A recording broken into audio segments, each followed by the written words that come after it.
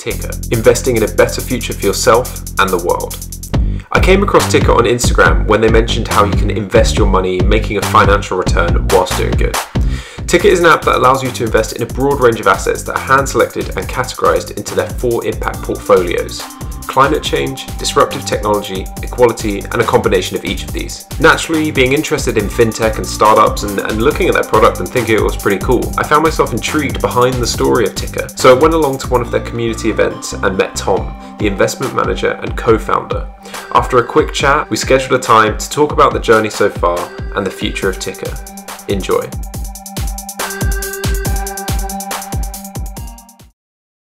Okay, welcome back to the Bayta podcast. I am joined here with Tom, and I'm not going to butcher your last name. How do you pronounce your last name? McGillycuddy. You've just got to say like every letter. McGillycuddy. Where's that from? Killarney in Ireland. My dad's side of the family are Irish, so wow. Yeah. But it's a rare name even for that part of Ireland. You know, even for Ireland. So there's not that many McGillycuddys, and if there is another one, we're likely to be related. So give me a shout. So just hit us up.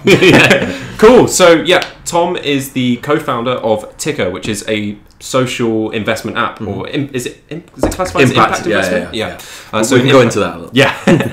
So I mean, we'll start off there. So let's start off with the sort of elevator pitch for Tickr. Yeah. So it's an impact investment app designed for first-time investors, enabling anyone, whether you've got any experience or not in investing, to invest in companies that are addressing some kind of social or environmental problem. And we give a lot of financial education in the app and impact reporting, which is basically just reporting the good stuff that the companies you're investing in are doing around the world. So it's really for, 80% of our users have never invested before. That's kind of our market. We still have a lot of people who have invested before using it because it's still the most convenient way for them to access these kinds of investments. But predominantly we're designing it for the younger generation, millennial generation, who've never invested before, and that's 90-something% of millennials haven't. So that's the market. Cool. And we'll dive into this later on. Yeah. But the way I usually do these is we just kind of dive into your story first. So let's talk about. So where did you grow up? What was school like? Let's go. I was born in. I won't go that far back. So I was born and raised in Wigan, in Greater Manchester. So I was the first person in my family to go to university. Yeah. Moved to London, work in finance, that kind of thing. I had a fantastic upbringing, because I think growing up in like a working class northern town can prepare you for any social situation.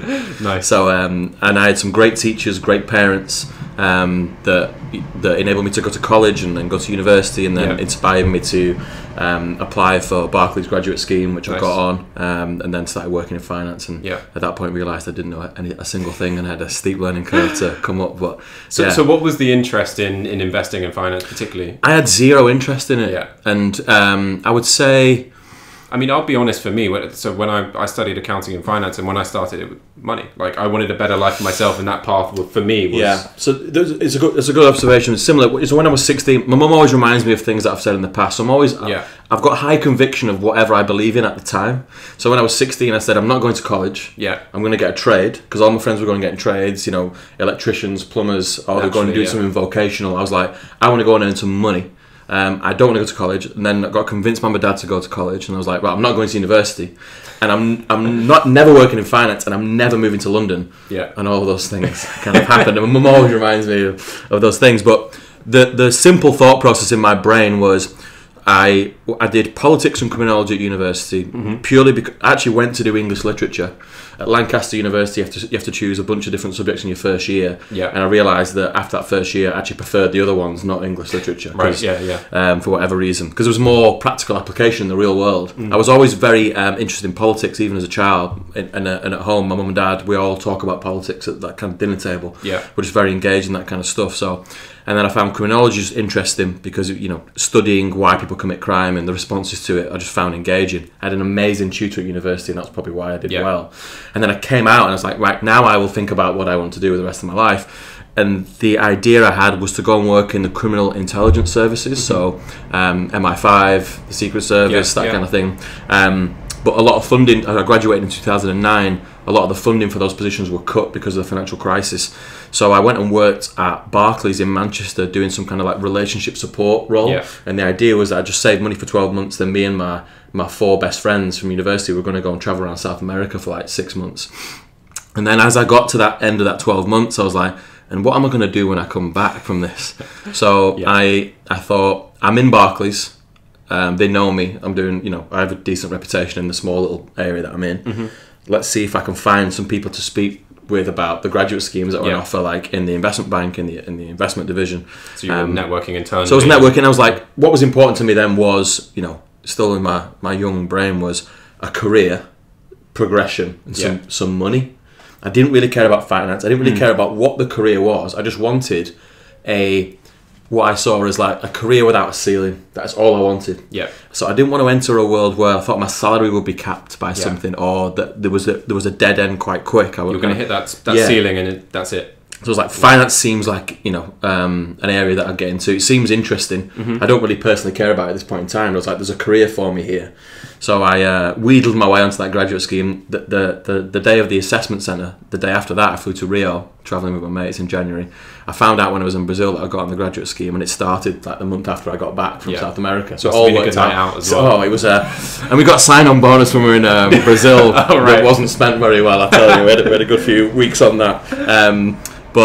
And then I started, and when I started we started talking about this in our events.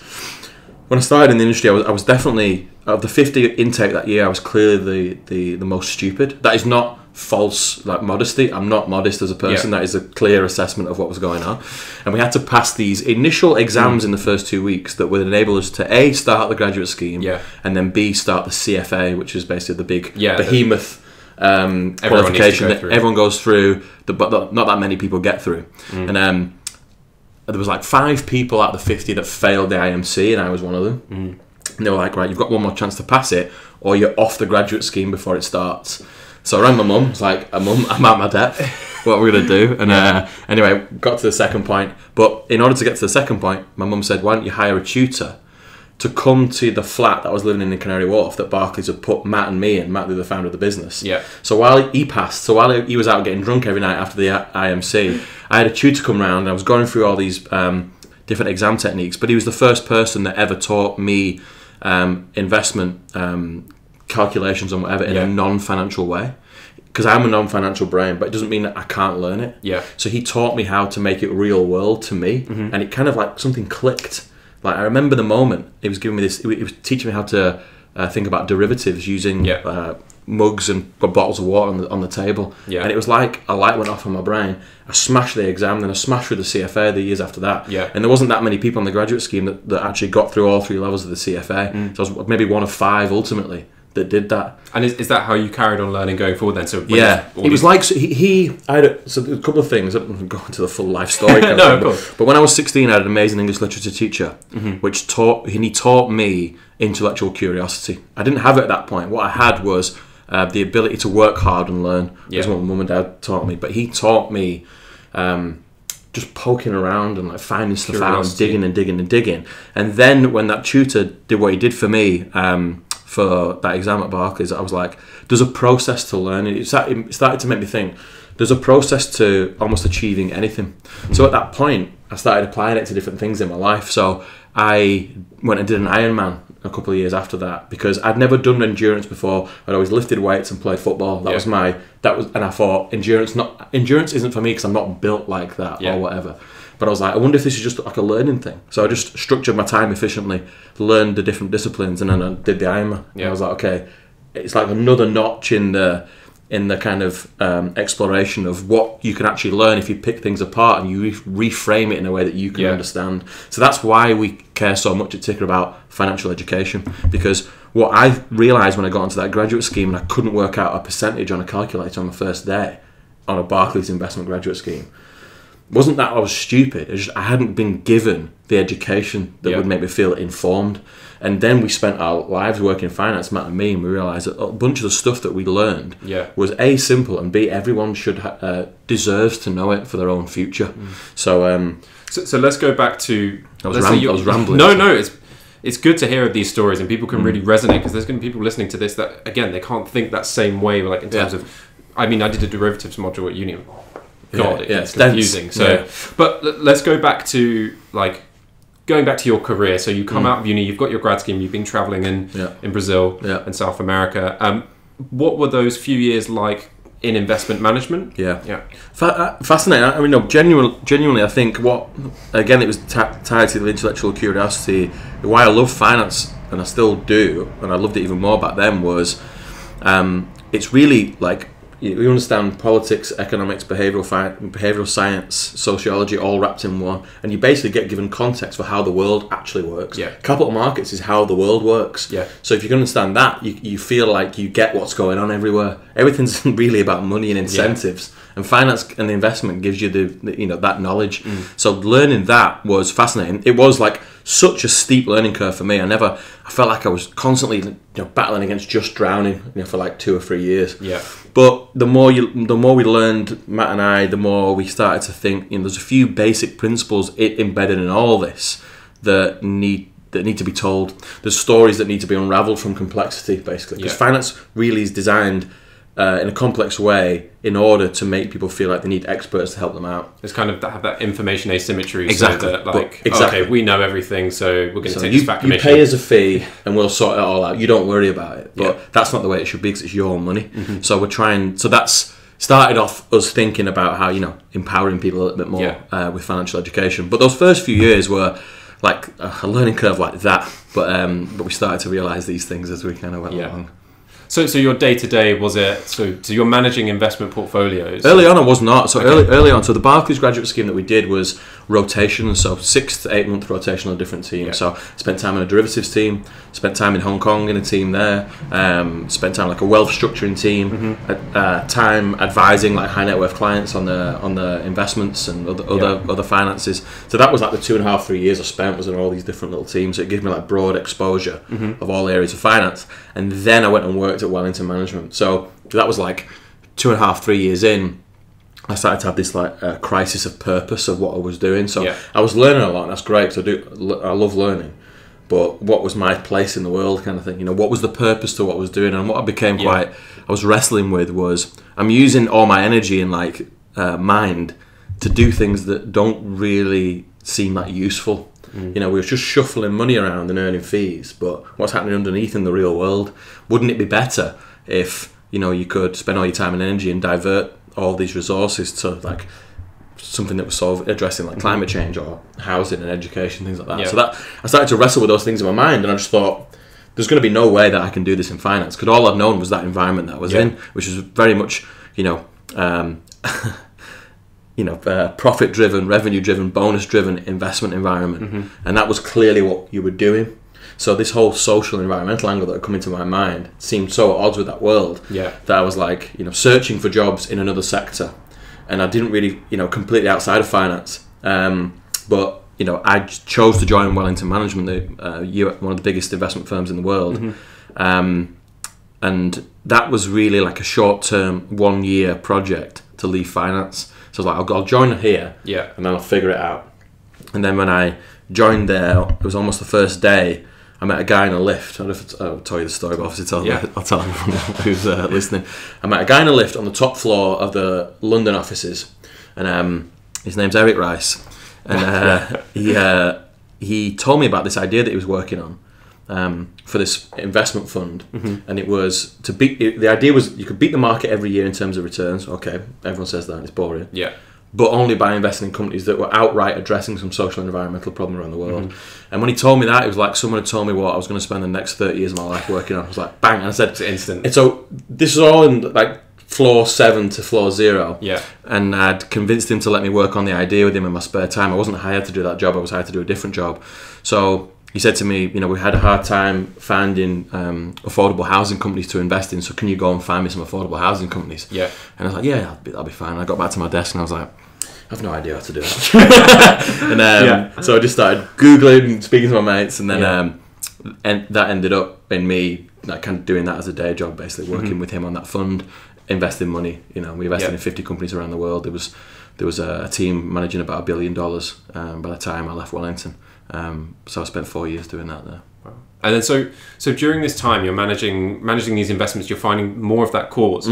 What's your relationship like with Matt at this point, your co-founder? Well, Matt and I are best friends. Matt and I, when we started working at Barclays, we lived together for the first 2 months, and then we just went off in our different directions. So he was doing rotations in Hong Kong and spending time in different teams, we were always in touch. And if we were in the same place, we'd have a beer. We'd text, every week or whatever, like mates do. We were chatting with each other. There's another mate of ours, Dave, who was another Northerner on the grad scheme. The three of us. So the three of us kept in good contact. So we were close friends. It was his wedding, his stag do, all those kind of things.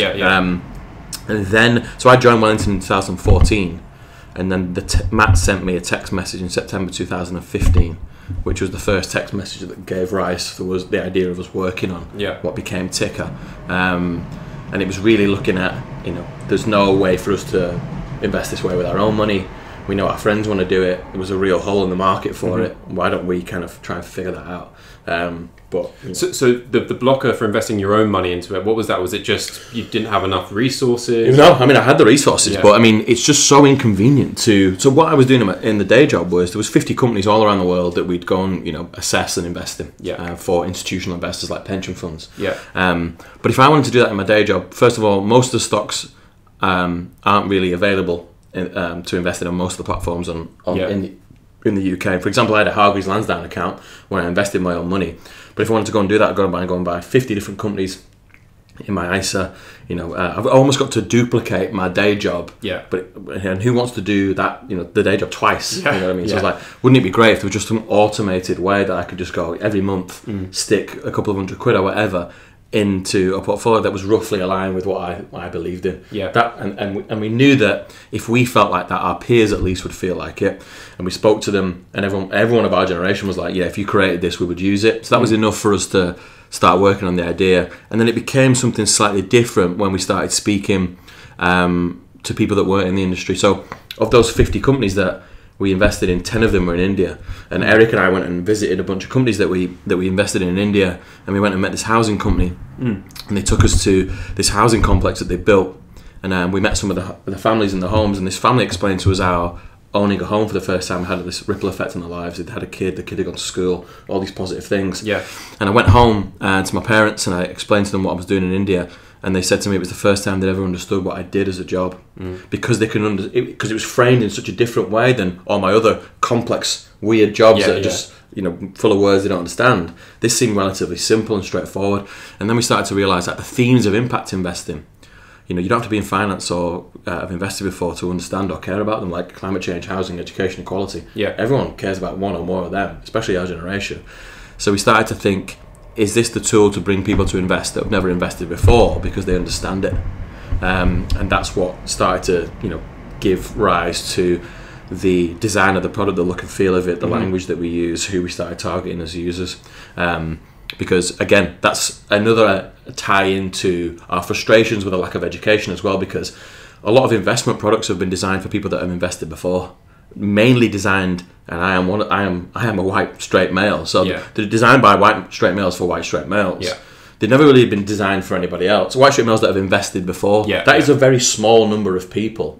So it's like a financial inclusion issue, because if people don't invest for their own future, they're actually screwing themselves over. If you're aware of the gender investment gap, but if a woman and a man earn the same their entire lives, the man will always retire with more money because he'll invest more aggressively during his life, because of perceptions of risk and perceptions, or even the design of products that have kept women out of investing. But the same goes for anyone who invests and doesn't invest, not just gender. So people that don't get educated on investing are missing out on the money they can have in retirement. So how can we use this kind of investing, this way that it's framed, the narrative that people like, to bring people to the table and do them, the future selves, a favour? Okay, so we sort of covered the backstory now. I want to go into what was the early stages of Tickr like. So when you and Matt were working together, what was your first step? Like, do you go ahead and do you build the platform first? Do you build the investment portfolio first? How does everything work? Yeah, I mean, you don't know what you don't know until you start digging around, believe me. So we had that text message in September 2015, but it took us a while to get together, like a first name, a first pitch deck, first idea of the product, and we just started shopping it around a little bit. We had our careers in the industry, so we knew some things, but we didn't really know exactly the regulation, custody of assets, technology, how we would market, how we would, KYC and identify customers that came on the platform.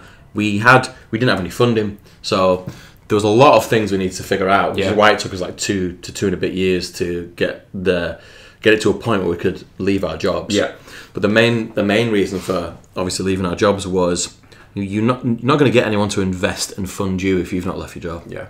So the signalling effect. Yeah. You really believe. Are you serious about this or not? Like, you're crazy to leave this set career, which is like you're set. Yeah. So that was a lot of conversations we had. So obviously, you know, my mum worked the same job her whole life. My dad effectively did the same thing. Yeah. So the idea so when I moved from Barclays to Wellington, because they didn't know who Wellington was, they thought that was the biggest mistake I'd ever made. Then obviously they realised Wellington was a real company and it was fine. Yeah. But then this was just the craziest thing I'd ever come up with. Yeah. So there was a lot of nerves about, you know, throwing your career away and whatever. But we only did it at a point where we developed quite a bit. The app was already being developed at this point, so we'd self-funded some of it. And then we knew we could get a few angel tickets, investments off the ground if we left our jobs. So I remember the night before we did it, it was like the most nervous night of our lives. I was out for dinner, and I remember I couldn't concentrate at dinner. There was a bunch of people I was with, and I got off the table. I was like, I'm going to have to ring Matt. And just ring Matt 9 p.m. on a Sunday night. I was like, this is definitely a good idea, isn't it? It's so good. And then I couldn't sleep that night, and I went into work at like 6 a.m. I was just sat at my desk waiting for my manager to come in and be like, I need to tell you something. Yeah. But then after that moment, it's amazing what you can achieve when you're fully focused on things. So anyone who's scrapping around on the side of the desk trying to get an idea off the ground, obviously you get it to a point that you're comfortable with. Yeah. But then you've got to go for it if you think the idea is a strong idea, because you don't know what your ability to work is like when your life is basically on the line. So we had to raise money that somewhere else we were dead. Luckily we did that, but it took hundreds of meetings to do it, pounding across London in what was a heat wave in summer 2018. And you know, we got that money over the line. Then we were already developing the product. We were bringing in third parties in the background for custody of assets and everything like that. And it's still just you and Matt at this point? Still just me and Matt. And it was me and Matt till late in the summer, so August, September. This year? No, in 2018. Yeah. I'll just kind of talk you through that the journey, and then in October 2018 we started running a very scrappy beta trial with family and friends, and we ran that for a few months. But there was so much wrong with the product. But, we knew there was so much wrong. We just wanted to test that some of the functionality worked, and it roughly did. And we were improving it the whole time, working with the people on the beta trial and getting it to a point where we felt like we could put it in the App Store. We didn't do any big bang launch. We don't believe in that kind of thing. We just put it in the App Store in January 2019, at which point there was 4 people in the team. Yeah. And then we put the Android version out there in February. And then, and now, tens of thousands of people in the product, 14 of us in the team, we're in November now, right? Yeah. Yeah. So, 10 months later. So what was it like hiring your first employee? It was exceptionally difficult, because who in the right mind would want to come and work for us when all there is a lad from Wigan and a lad from Liverpool with a presentation. There's no product that you can see. You just basically had our CVs, a little bit of funding, and a belief in the idea. Yeah. So we managed to get some people in, to back up a second. We were kind of open to the idea of doing the business fully in the Northwest. We have a London office and a Liverpool office. Matt and I are both from the Northwest. But just the availability of talent here is more pronounced, because the talent pool is deeper. But obviously there's a startup community as well, so people are more used to taking risks and working for startups. That doesn't really exist in the Northwest yet. So those first few employees were kind of risk takers. Karishma, who sat in the back, just branding and design and basically everything creative for the company. She, amazing looking back, but she joined us in October, I would say, 2018. She was one of the 4 in January. She left a job where she was working for Warner Brothers, doing a creative role for Warner Brothers in design, and she came to us, and I remember sitting with her on the first day. I was like, we haven't actually agreed what you're going to get paid. She was like, I don't care about getting paid. I know I'll get paid at some point. And that's some dedication. Oh, I mean, amazing. She just quit a job completely, turned up, was like, what needs to be done? I'll do these things. And then obviously her role got shaken out for her in time, and she obviously can use the skills that she's from a branding, fashion, design background. So that's what she does here. But I just remember the bravery, the risk taking of doing that, and eternally grateful for those people. But then obviously as we progressed, we started doing more. We get a little bit bigger. We started doing a little bit of marketing. When Rob Baldwin joined us, people then started learning about us. and then they see us on the news, or they see us. It's much easier to hire people when and you go through another funding round, and so it becomes a lot easier in time. And now we get people coming to us all the time, trying to working for us. That was not the case at the beginning. It was tough. It was because basically my job. I do sales basically. So hiring is sales. Fundraising is sales, and marketing and PR is sales. That's basically what I do. So do you feel like right now you're kind of at that pinnacle just before you're expecting kind of explosive growth? I hope so. Of course, but like you've kind of been on the very early stage. Okay, we need to actually get funding, get a team put together, and now you're kind of at the stage. Okay, we've got tens of thousands of users now. Now we want to explode this thing. Yeah, I mean, our ambitions are huge. We want millions of users in 2024. The original 5-year projection was that, and be a European-wide business. There's stages to get there. We're on track with our growth, but the growth accelerates, obviously. So everything we've done so far is at least expected. We're quietly dissatisfied with everything that we've done, and quietly, proud at the same time. It's hard, but when you're on the inside in the weeds, it's hard to see that moment coming. But people externally do say that thing to us. But the whole thing was built from the beginning to be a big scale business. The first fully scaled investment app in Europe. There's a couple in the US. We want to do it in Europe. So we're ready for it. It's just it will feel like an eternity to us. But people who've never heard of let's say Revolut, who have downloaded it like this week, and it's a user 7 million. But for them it would have felt like an eternity to get to that point. If we can get 7 million users in 5 years, that'll be fine. That's the goal. But it's hard. You can never predict when you're at that moment. But I think growth is good. You came to an event the other night. You see the people in the room. So I think we're not far away from it being at that level. And I have to ask, but so we'll dive into what the actual product does in a second. But I have to ask firstly, what's been the toughest thing for you personally on this journey, and how have you bounced back from that? Toughest thing for me. Has there been a moment that you can think in your mind which is like that really stuck out? I don't know the specific moment. Firing the first person was horrible. That was horrible. I had dreams about it in the build-up. Occasionally I have a dream about it since. It was for the benefit of the business, and I think for the benefit of the individual as well, ultimately. But it was that was one of the worst moments of my life, I would say. And was that just like a misalignment of what you? Yeah, it was a misalignment. We needed a specific thing at the time, and a great individual. So nothing against the individual or whatever, but that was tough. But Matt and I have this thing. Well, actually, Dave, our third friend, came up with he has his own startup unrelated to ours, and he calls it Good Hour, Bad Hour, and it's actually like good minute, bad minute. So you get an email, amazing news, you'll get another email, terrible news, and it's just like that all times. So you have to get used to just the uncertainty. You have to manage yourself because of that. So every single time we do something amazing, I never really focus on it, and every single time something terrible happens, I know that it'll come back. So you kind of just have to get used to that ebb and flow of it. It's like a roller coaster ride that you got on that you don't know when it ends, and it's dark and people are throwing water over you and that kind of thing. But you just have to be faithful. Like your investment side of things, it will smooth over time. So that was the specific hardest moment. But generally speaking, it's been there's ups and downs with it. The greatest gift of it all is being in it with one of your best friends. So when he's feeling something I'm not, so we can pull each other up. We can share everything with each other, and we have a great we've translated a great friendship into a great working relationship, which it doesn't happen that often. I don't think we've been very lucky in that regard. We've grown kind of together.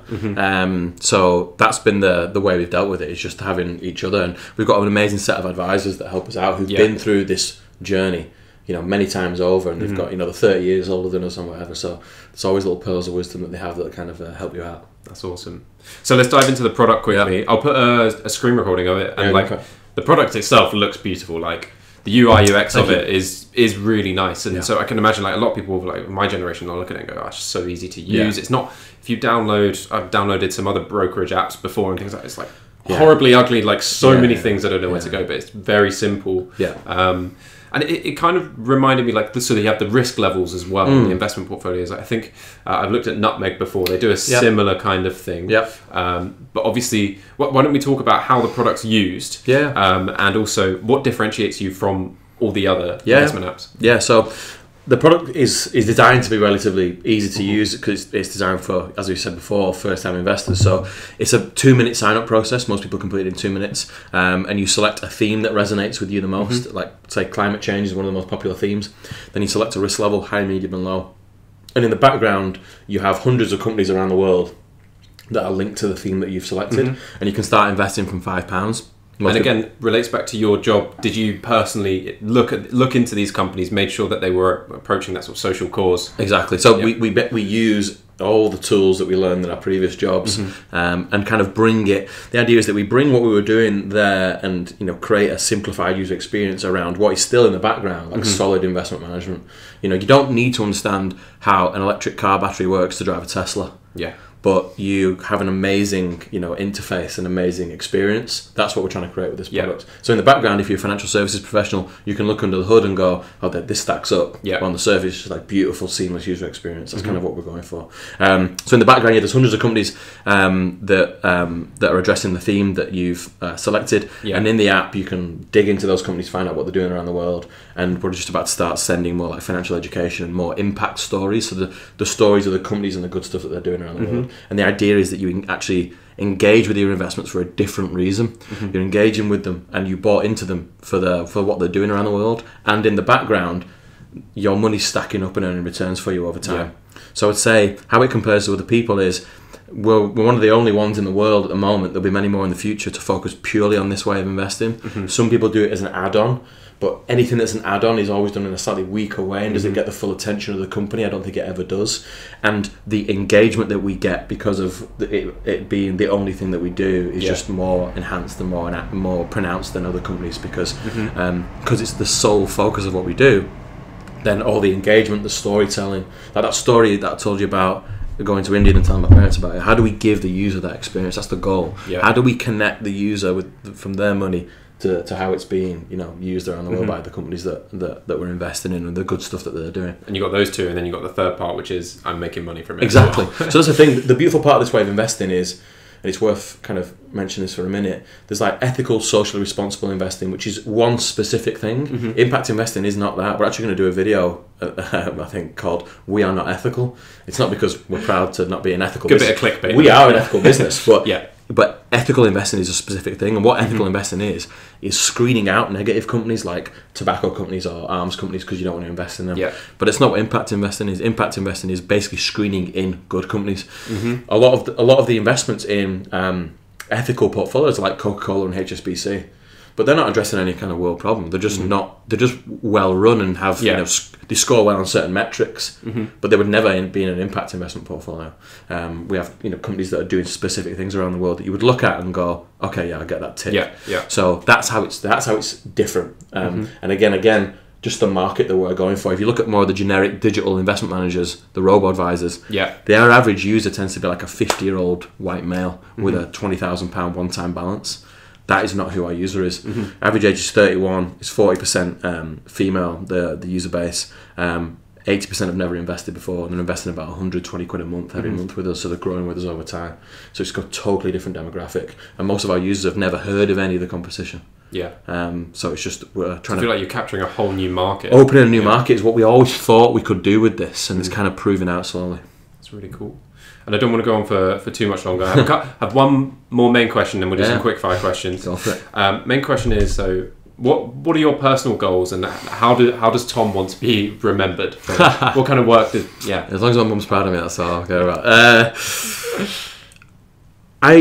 So in your personal life as well, do you have personal goals for yourself that you want I always have personal goals, but they all tend to not be related to Tickr. Yeah. The Tickr goals are goals that we've come up with. I always have like personal... crazy little goals that I have. So Iron Man was one. I've started boxing recently, so I want to do a boxing match. At some point I'll do a powerlifting competition. Those kind of things. They're all totally separate. I always like having a very separate goal to my career, so I can focus on something else as well. So, and played a lot of football and other sports growing up, so I need to replace that energy and do it and channel it somewhere else. So I always have a very specific sport goal at any one time in mind. And it helps me focus on something else, which helps me then recharge for work, I think. But the Tickr goals are all. I mean, I want to work in impact investing for my whole life. That'll be at Tickr. And if for some reason Tickr no longer needs me at some point in time, I'll still do impact investing. Yeah. It's what I actually personally care about. And it's like go and directly do it. Yeah, it's the crusade that I've kind of signed up to. It's that it's what I will do with my whole career. And I don't think I'm the kind of person that will probably never stop working. Yeah. Even if I could stop, I wouldn't. I enjoy it. So for Tickr, the goal for us as a business is to be, I think I maybe mentioned this the other night, but the most prized commodity of our generation is convenience. It's why we all order off Amazon every day, even though we're aware how the warehouse conditions of the workers at Amazon. So how do we create a company that is as convenient, but you have a positive impact at the same time? So that's what we're trying to achieve as a business. Investing is the beginning, because Matt and I met in an investment context, and we understand that world. What we actually care about is like positive impact and positive business. So if we'd met at culinary college, we'd be doing an impact bakery. So that gives us room to kind of maneuver, and if we can create like positive impact finance, that's what we're kind of trying to create as a business. Awesome. Right, we're going to do some quick fire questions. Go for it. Okay, so first one I've got is who's the biggest person that's influenced you? Okay, does it have to be outside of my family? Not at all. Is that I'll do two, because I asked this as an interview question, and when people say their mum and dad, I always say that's a cop out, give me someone else. My mum and dad really gave me unbelievable hard workers and so consistent with it. They're very dedicated people. So that gave me like an amazing foundation to be able to do all the other things that I could do. And then my first boss, my English teacher that I mentioned, Mr. Wright, my first boss at Barclays, Karan Sejpal, and then Eric Rice, who I met in the lift. Awesome. And then people that I never met, I would say, this is like a white male tech cliche, is Elon Musk. Yeah, he inspires me. When I read his biography by Ashley Vance, it kind of changed my perception of risk. I haven't read it, but it's on my... Yeah, it changed my whole perception of risk taking, and actually made me think that if we didn't do this, that is riskier than doing it itself. Yeah. So is that the risk of when you're 50, 60, 70? I mean, what have you got to lose? I mean, especially Matt and me, like we had careers in finance, we had networks. If we did... I was 29, 30 when we started it. No kids, no mortgage, no nothing. If I couldn't do it, then who could? Yeah, so that kind of tipped me over the edge. Cool. I think we discussed this earlier, but favourite music artist? It's controversial these days. It didn't used to be controversial saying this, but it's Kanye West. Kanye West. He could be president soon. Hope so. No, I actually don't. I just wanted to do hip hop music, nothing else. If you could speak to 3 people, dead or alive. Ooh, that is amazing. Dead or alive?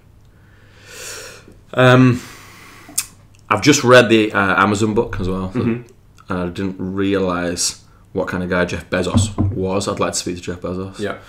I would like to speak to... these are great questions. Barack Obama. Yeah. I thought he was not a perfect guy, but as an orator and as a leader, as a thoughtful person, I think he's a shining example of a modern politician. Yeah. And then I would speak to Greta Thunberg actually, not just because I'm a mad climate activist. I'm actually not, but how she's mobilised the movement from nothing. I think is like genius, and I'd love to know how, from an operational point of view and from an actual logistical point of view, she managed to do that, and how she worked with people to do it. I think it's, whether you agree with the issue or not, the mobilisation of the sheer number of people for the issue is amazing. She's got behind her. It's just crazy. So I'd like to have that conversation. Cool. Short or long Bitcoin? Long. I do own Bitcoin. And I have done for a while. I've rode the wave down and up and down again. This isn't investment advice. This is not.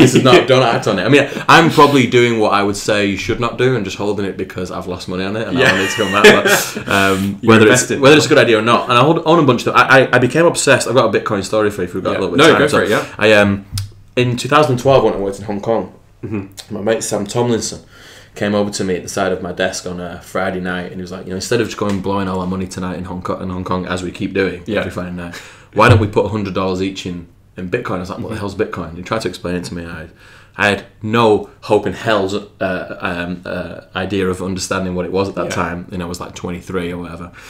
So we didn't.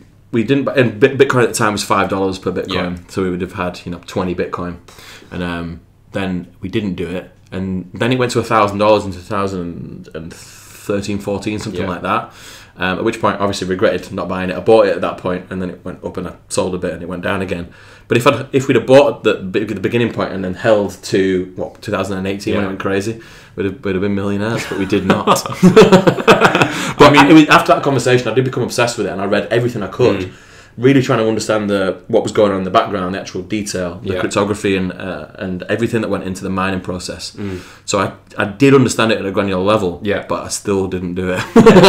And I was too late to the party, probably. Okay, next one is Netflix or read? At the moment, it's Netflix. I used to read ferociously, but I listen to a lot of audio books now and podcasts. Well, that's the next question: audiobook or real book? It used to be real book. Now it's audiobook because I have half an hour walk to work, and I've just moved out of the office, so I just listen to books. I don't have the when I used to read a lot is when I used to have a 45-minute commute to work. And I would read like a book a week. I would just fly through books. But it's like situational. I can't actually do that now, so I have to listen to audiobooks. But I probably would prefer real books. If I had the setting to do it. Winter or summer? Winter. Nice. Yeah. And last question, if you could recommend one book to anyone listening? I would recommend Ben Horowitz's The Hard Things About Hard Things. Read it. It's probably one of the best books I've ever read. Yeah. About the reality of what it's like to try and run a company. Obviously, he ran a company and sold it for billions. Yeah. But it was a very like warts and all tale of the reality, I think. Do you find yourself coming back to that book ever? Yeah, actually, it was one of the only books that I've read, because there's a lot of like entrepreneurial, businessy books that are like you read the first page and you could do with not reading the rest of the book. It's like repetition and you get it. But that was like a proper journey through, how to deal with certain situations and proper stories. It was proper stories, and it was like a meeting we have with our advisors. Like, okay, this is normal. Like, this is what we're meant to be going through. Yeah, and it gives you a bit of strength and a bit of a framework to think about things. So yeah, as a practical book for like entrepreneurialism and what it's like running a business, I would read that. Awesome, Tom. Thank you so much. Cool. Thanks, mate. Thanks for having me. Cool.